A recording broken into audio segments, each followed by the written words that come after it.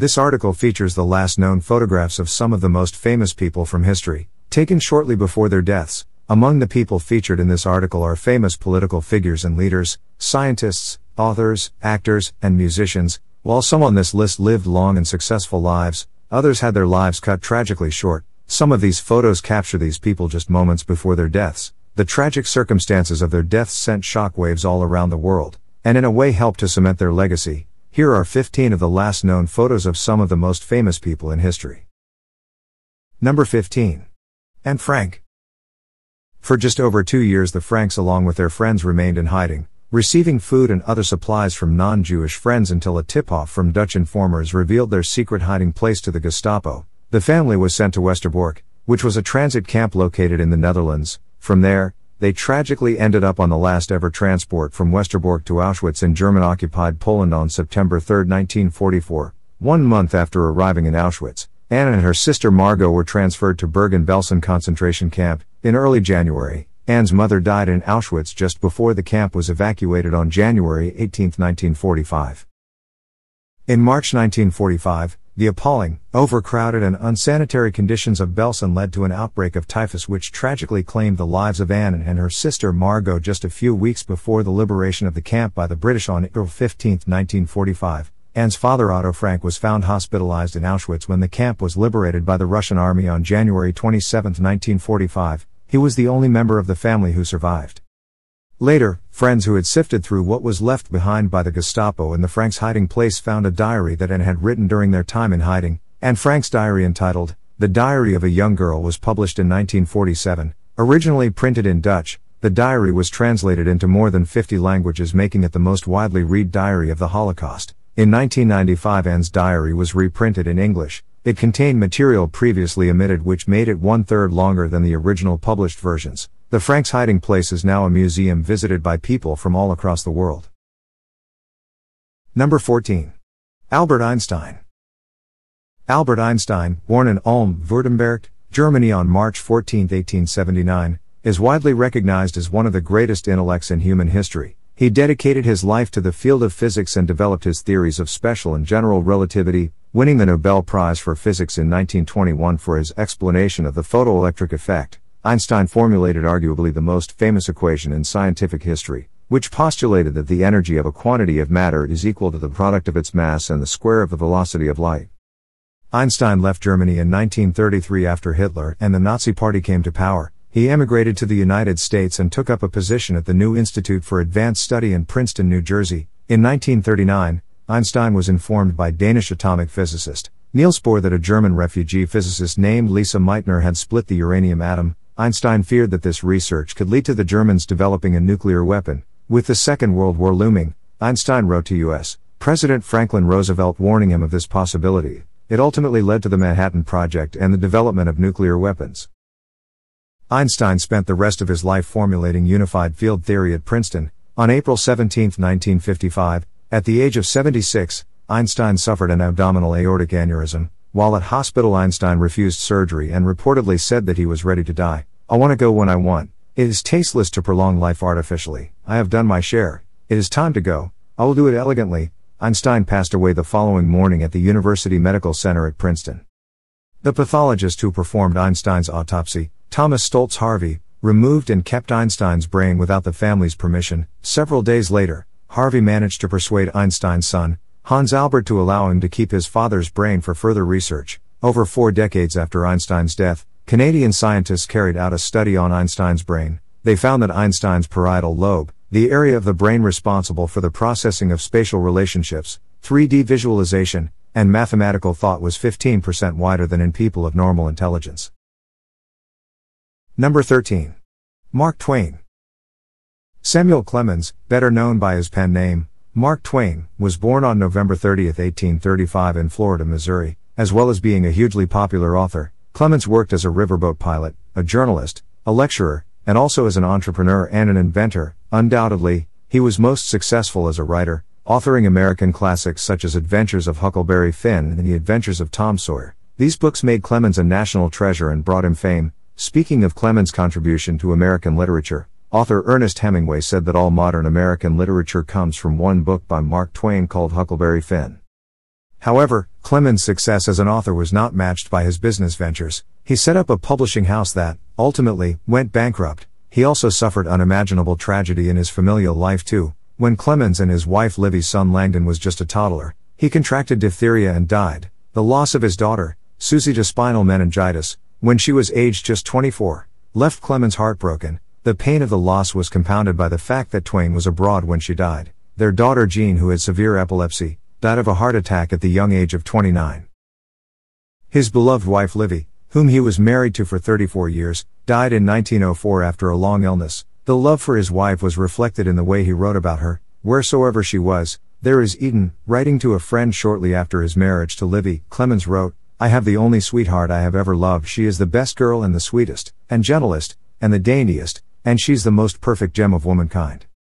Understandably, having suffered such personal tragedy during his lifetime, Clemens' writing became darker and more pessimistic towards the end of his life. Hamlin Hill, an American author who wrote several books about Clemens and his writings, said of Clemens that much of the last years of his life, he lived in hell. While Clemens was struggling with his own personal demons in private, the last 15 years of his life were spent being publicly lauded as one of the great living American writers. Clemens received honorary degrees from Oxford and Yale, and from 1895 to 1896, he embarked on a successful worldwide lecture tour which helped to pay off his debts. Clemens died at his home in Reading, Connecticut on April 21, 1910.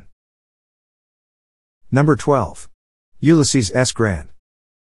Hiram Ulysses Grant was born on April 27, 1822, in Point Pleasant, Ohio. At the age of 17, Grant's father arranged for him to be enrolled in the United States Military Academy at West Point. A clerical error at the time of his enrollment at the military academy led to Grant changing his name to Ulysses Grant to ensure his admission. Despite his later military triumphs, Grant showed little in the way of potential as a future military leader during his time at the military academy. His grades were average and he received several demerits for slovenly dress and tardiness. Grant graduated 21st out of 39 and fully intended to resign after serving his mandatory 4 years of duty. Grant served in the Mexican-American War, initially as a quartermaster but later led a company into combat, and was lauded for his bravery under fire. Grant left the military and tried to make a living in the civilian world. After a number of unsuccessful business ventures, Grant resorted to selling firewood on a St. Louis street just to make ends meet. Eventually, Grant returned to the family tannery business and worked as a clerk under the supervision of his 2 younger brothers. It was a humbling time for Grant, who little could have imagined the heights he would ultimately reach. Following the outbreak of the U.S. Civil War in 1861, Grant returned to the military. He ultimately rose through the ranks and became Lieutenant General of the Union Army. After the Union victory and end of the Civil War, Grant was promoted to full general, where he was in charge of the military during Reconstruction. In 1868, Grant ran for President of the United States. He won the election and became, at the time, the youngest ever President of the United States, aged 46. Grant was re-elected again in 1872, but his presidency, unfortunately, is remembered by the scandals which surrounded members of his administration. After leaving office, Grant pursued another business venture where he and others were left ruined when Grant's business partner Ferdinand Ward embezzled investors' money, resulting in the company going bankrupt. Grant was diagnosed with throat cancer the same year. He hired author Mark Twain to write his memoirs, which went on to sell over 300,000 copies, earning his family over $450,000. Just as his memoirs were being published, Grant passed away at the age of 63 on July 23, 1885. Number 11. Abraham Lincoln. Abraham Lincoln became the President of the United States in 1860. His presidency was dominated by the secession of the Confederate States and the United States Civil War, which raged from 1861 to 1865. At first, Lincoln declared that his aim was to preserve the Union, but as the war continued on throughout his first term in office, Lincoln took measures to liberate the slaves of the Confederate States still in rebellion. After the Union victory at the Battle of Antietam, Lincoln issued a preliminary Emancipation Proclamation on September 22, 1862, which stated that all slaves held by the Confederate States still in rebellion on January 1, 1863, would be thenceforward and forever free. The Emancipation Proclamation, and the Union victory in the Civil War ultimately laid the groundwork for the ratification of the 13th Amendment, which abolished slavery in the United States. Lincoln's famous Gettysburg Address at the scene of the battle fought there, where so many Americans on both sides lost their lives, has gone down in history as one of the greatest speeches ever made by an American president. Ironically, Lincoln's speech lasted just 2 minutes, and contained only 263 words, but the significance of the words that Lincoln spoke that day still resonate to this day. Referring to the Declaration of Independence, Lincoln alludes to what the founding fathers of America had envisioned in 1776, a new nation, conceived in liberty and dedicated to the proposition that all men are created equal.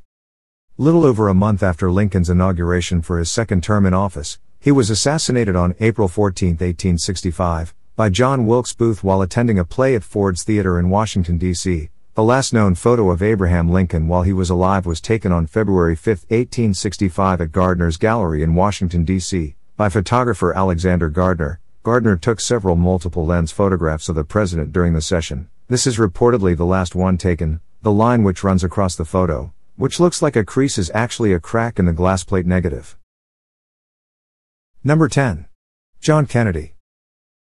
The assassination of John Kennedy has been shrouded in conspiracy theories ever since that fateful day in Dallas in 1963. Lee Harvey Oswald was later identified as JFK's assassin, but some have questioned whether Oswald acted alone, or whether there was a second gunman located in the grassy knoll. Other more outlandish conspiracy theorists claim that Oswald was framed for JFK's murder and point to other possible suspects, such as the Mafia, the Russian KGB, the CIA, and even his successor Lyndon Johnson, alleging that Johnson had everything to gain by having JFK assassinated. Unsurprisingly, there is no concrete evidence for any of these crazy conspiracy theories.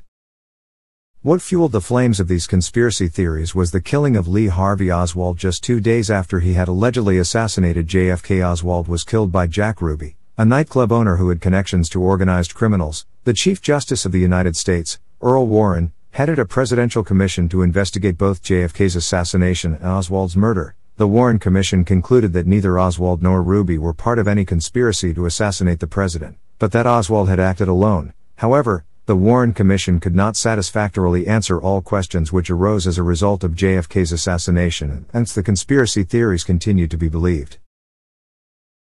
Number 9. Mahatma Gandhi.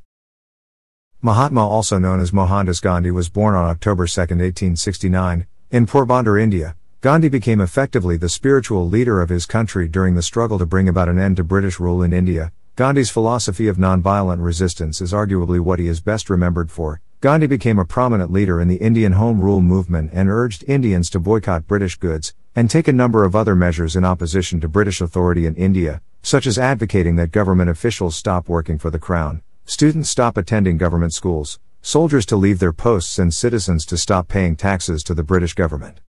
During World War II, Gandhi launched the Quit India movement, which called for immediate British withdrawal from India. The British responded by suppressing the movement, and Gandhi, along with his wife and other leaders of the Indian National Congress, were arrested in August 1942. The British government's attitude to British withdrawal from India was expressed by Britain's Prime Minister Winston Churchill while speaking in Parliament. "I have not become the King's first minister in order to preside at the liquidation of the British Empire." When Churchill and the Conservative Party lost the election in 1945, Gandhi negotiated with the new Labour Party government, who were in favour of Indian independence. Despite Gandhi's efforts to form a unified India, the country was partitioned along religious lines, which led to the creation of the predominantly Muslim state of Pakistan in 1947. Sectarian violence between Hindus and Muslims continued, and Gandhi toured the country advocating peace. On January 30, 1948, while attending a prayer meeting, a frail and elderly Gandhi was shot and killed by a Hindu extremist named Nathuram Godse. Godse, who was angered by Gandhi's message of tolerance amidst a background of sectarian violence, knelt before Gandhi before shooting him 3 times from close range. Gandhi's violent death contrasted starkly with a life of pacifism and non-violent protest. He was 78 years old when he was murdered. Number 8. Martin Luther King Jr.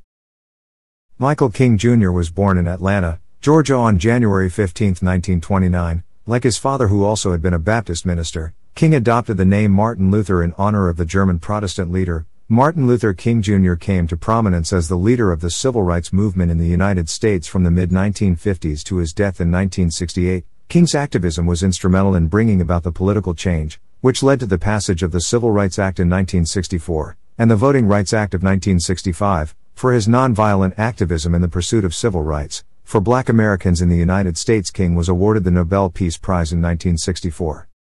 The highlight of King's activism arguably was the famous March on Washington on August 1968. A crowd of approximately 200,000 gathered for a mass demonstration calling for peaceful change. King delivered arguably the most famous speech in history, the powerfully eloquent "I Have a Dream" speech. In it, King spoke of his hope for a time where racial discrimination would be a thing of the past. I have a dream that one day this nation will rise up and live out the true meaning of its creed. We hold these truths to be self-evident, that all men are created equal. I have a dream that my 4 little children will one day live in a nation where they will not be judged by the color of their skin but by the content of their character. On April 3, 1968, King gave another speech at the Mason Temple in Memphis, in which he said, "I have been to the mountaintop, I have seen the promised land. I may not get there with you, but I want you to know tonight that we, as a people, will get to the promised land." The following day, April 4, 1968, King was shot and killed by a sniper outside of his room at the Lorraine Motel. King's killer was later identified as James Earl Ray. Ray pleaded guilty to King's murder and was sentenced to 99 years in prison. Ray later alleged that he had been coerced into confessing to the murder, and that he was the innocent victim of a larger conspiracy. King's son Dexter met with Ray in prison, and later publicly called for the case against him to be reopened. The case never came to trial and Ray died in prison in 1998. Several U.S. government investigations into King's murder concluded that Ray acted alone. Number 7. Franklin Roosevelt. Franklin Delano Roosevelt, the only American president to serve 4 terms, FDR was in office during some of the darkest times in American history. He was president during the Great Depression, and took measures to greatly increase the powers of the federal government during this challenging period. To attempt to alleviate the hardship endured by Americans during the Great Depression, FDR and his administration enacted a series of programs, which were known as the New Deal. These reforms saw greater government regulation of the economy in areas such as housing, labor, industry, and agriculture, among others. The New Deal also sought to come to the aid of the forgotten American. In the wake of mass unemployment during the Great Depression, a number of Social Security benefits were introduced, including old age and widows benefits, unemployment compensation and disability insurance. Other measures were introduced to improve the working conditions of people employed in certain industries, with the setting of maximum working hours as well as a minimum wage. FDR was president during the Second World War, and the stresses and strains placed on him during the conflict had a detrimental effect on his health. In March 1945, FDR underwent tests at a hospital which revealed that he had atherosclerosis, coronary artery disease, and congestive heart failure. 1 month later, on April 12, 1945, FDR suffered a massive cerebral hemorrhage and died. FDR's death, aged 63, was a massive shock to the American public. He was replaced by his vice president, Harry Truman, who was sworn in within hours of FDR's death. Number 6. Marilyn Monroe. Marilyn Monroe is remembered as one of the most iconic and sensual females in the history of Hollywood, thanks to roles such as Gentlemen Prefer Blondes, Some Like It Hot, as well as the famous scene from The 7-Year Itch, where Marilyn's dress is blown up while she is standing above a subway grating. However, despite her successful movie career, Monroe lived a troubled life away from the Hollywood glitz and glamour. Monroe, whose real name was Norma Jean Baker, had a difficult upbringing. Her mother had serious mental health issues and spent most of her adult life institutionalized. As a result, Monroe was taken care of by 12 different sets of foster parents and also spent some time in an orphanage. Monroe also had a number of failed marriages during her short life. In 1942, aged just 16, she married James Doherty, a fellow co-worker in an aircraft factory. They divorced in 1946, and in 1954 Monroe married famous baseball player Joe DiMaggio. Their marriage lasted just 274 days. Monroe cited mental cruelty as her reason for divorcing DiMaggio. She married playwright Arthur Miller in 1954, but they divorced in 1961. Monroe was said to be in an extremely fragile mental state following her divorce to Miller. Following several months living as an almost total recluse, Monroe was found dead in her Los Angeles home on August 5, 1962, having taken her life by overdosing on sleeping pills. She was just 36 years old. Number 5. Archduke Franz Ferdinand. Formed in 1911, the Black Hand were a secret Serbian society which was led by Colonel Dragutin Dimitrievich. The group consisted mainly of army officers and included some government officials. The Black Hand sought to unite the South Slav people into a federal nation, and to bring about the end of the Austro-Hungarian rule in the Balkans. Operating from Belgrade, the group conducted propaganda campaigns and armed units in Macedonia before the Balkan Wars of 1912 to 1913. They also established a network of terrorist cells within Bosnia. The group dominated the Serbian army, and gained influence over the government by terrorizing officials. The Black Hand was instrumental in the assassination plot of the Austrian Archduke Francis Ferdinand, which led to the outbreak of World War I. The assassination was carried out by Gavrilo Princip, who was trained by the Black Hand, his accomplice Nijelko Kabranovic, and 4 other members of the terrorist group. Francis Ferdinand had been made Inspector General of the Army in 1913, and was heir to the Austro-Hungarian throne. which made him a significant target for the Black Hand.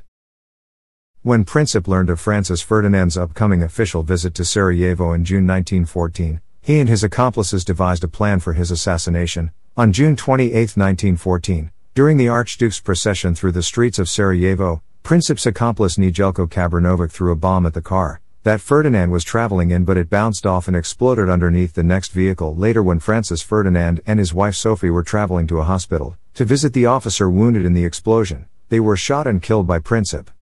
Princip denied having intended to kill Sophie, saying that he had been aiming at the military governor of Bosnia, General Oskar Podjoric. Princip was sentenced to 20 years in prison, the maximum sentence for a person under the age of 20 years old. Princip contracted tuberculosis and died in a hospital near the prison after having an arm amputated.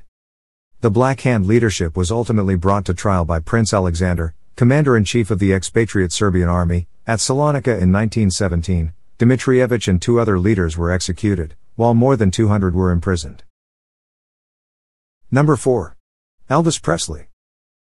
Elvis Aaron Presley, perhaps the most famous musical icon of all time, a true rags-to-riches story of a man who shot to international stardom from humble beginnings. Elvis got his big break in 1953 after record producer Sam Phillips listened to a 2-song demo tape that Elvis had recorded in Sun Studios. His first single, That's All Right, was a hit. In 1955, Colonel Tom Parker became Elvis's manager, and soon afterwards Elvis began touring. Elvis's unique sound and good looks soon amassed a large female following.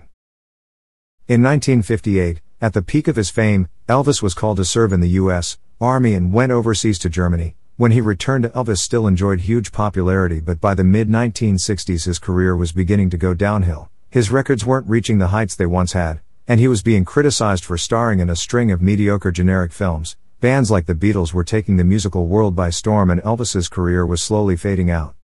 In 1968, Elvis made a triumphant return to the top by starring in the hugely successful CBS comeback special. The following year Elvis topped the charts with Suspicious Minds, and embarked on a successful Las Vegas tour. His concert special, Aloha from Hawaii, was seen by over 1.5 billion people worldwide. However, the pressures of stardom and his rock and roll lifestyle was taking a toll on his health. He had become addicted to prescription drugs and he was gaining a lot of weight. Elvis was due to fly to Portland, Maine on August 17 to kick off the next leg of his nationwide tour, but sadly, the day before, August 16, 1977, he suffered a massive heart attack and died at his Graceland estate. He was just 42 years old. Approximately 20,000 of his fans flocked to his home in Graceland to pay their respects after he died. Number 3. John Lennon. Best known for being part of the Beatles, who achieved massive worldwide success and numerous number ones, Lennon began his musical career in the mid-1950s with his band The Quarrymen. In 1957 Lennon met a then 15-year-old Paul McCartney. Lennon was so impressed by McCartney that he asked him to join his band. The Beatles were formed soon after, and the rest, they say, is history. They became the biggest band of their generation and even cracked the notoriously difficult American musical market. After the Beatlemania had ended, Lennon embarked on a solo career. Lennon used his profile and celebrity to voice his opposition to the Vietnam War. He released a number of anti-war tracks such as Give Peace a Chance and Happy Christmas. He also famously staged 2 bed-ins for peace with his wife Yoko Ono. His single Imagine envisioned a world free of war and racial division, where peace reigned and a brotherhood of man existed. On December 8, 1980, Lennon was murdered outside his New York home by a mentally ill fan named Mark Chapman. In the last photo taken before Lennon was killed, you can see Lennon signing an autograph for Chapman, who would murder him just hours later. Number 2. Vladimir Lenin. Born Vladimir Ilyich Ulyanov, he changed his surname to Lenin to help conceal his identity. While working on clandestine party activities following his arrest and exile in Siberia, Lenin is widely regarded as one of the most significant political figures of the 20th century. He was the founder of the Russian Communist Party, known as the Bolsheviks, and was the leader of the Bolshevik Revolution in 1917. In the first of the 2 revolutions, the Imperial Russian government was overthrown in March 1917. The second placed Lenin's Bolsheviks in power in October 1917. Lenin's radical political beliefs stemmed from the fact that his brother was hanged for attempting to assassinate the Tsar, Alexander III. Lenin's extreme political views resulted in his expulsion from university where he was studying law. While in power, Lenin ruthlessly destroyed all opposition to his rule. During the 3 years of civil war which followed the Bolsheviks' seizing of power, Lenin crushed all resistance to his leadership within the civilian population in a campaign, which became known as Red Terror. Lenin narrowly escaped an assassination attempt in August 1918, in which he was shot twice but survived. Lenin's health was never the same again and he suffered 2 strokes in 1922. He suffered another stroke in March 1923 which left him unable to speak. Lenin suffered another stroke on January 21, 1924, and died later that evening in Gorky. Afterwards, Lenin's corpse was embalmed and placed in a mausoleum in Moscow's Red Square. Number 1. Adolf Hitler. German dictator and leader of the Nazi Party, Hitler became German Chancellor on January 30, 1933, and following the death of the President Paul von Hindenburg, he assumed the twin titles of Führer and Chancellor on August 2, 1934. Hitler served in the German army during the First World War, and after the war returned to Munich where he continued to work for the German military. While working as an intelligence officer, Hitler monitored the activities of the German Workers' Party, the DAP. He was drawn to the political philosophy espoused by DAP leader Anton Drexler, which at its roots was anti-Semitic, anti-Marxist and nationalistic. Hitler joined the party in September 1919, and within 2 years had replaced Drexler as party leader. By this time the party was more commonly known as the Nazi Party. Hitler even designed the notorious symbol of the Nazi Party, the swastika. After an unsuccessful attempted coup on November 8, 1923, Hitler was arrested and tried for high treason. He was sentenced to 9 months in prison where he wrote, Mein Kampf, My Struggle, where he outlined his vision for Germany. The book was translated into 11 languages, and sold more than 5 million copies by 1939. The scapegoating of the Jewish population resonated with millions of unemployed Germans, who were looking for someone to blame for the German army's loss in World War I and the dire poverty endured during the Great Depression. Hitler ran for the presidency of Germany in 1932, and received 36% of the vote, making him a serious political force in the country. The winner of the presidential race, Paul von Hindenburg, reluctantly appointed Hitler as German Chancellor in an attempt to achieve political stability. The day after von Hindenburg's death in August 1934, Hitler abolished the office of president and transferred the former powers of the president to the office of chancellor, making him the commander of the armed forces. Hitler's invasion of Poland led to the outbreak of the Second World War, which resulted in the deaths of tens of millions of people, including 6 million Jews who died during the Holocaust. On April 30, 1945, with Germany on the brink of defeat, Hitler and his wife, who had he married the previous day, committed suicide.